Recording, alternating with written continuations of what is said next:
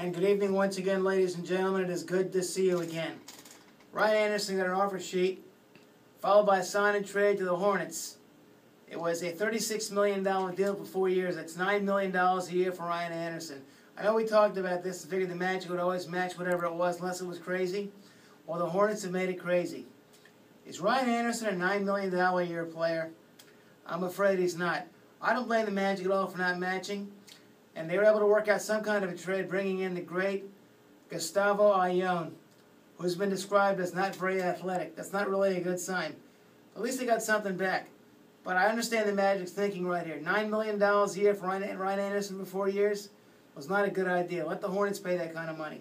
Later on today, and Name That Big Stick will celebrate the Pirates stud, Andrew McCutchen. The guy's on fire. I'll see you guys later on.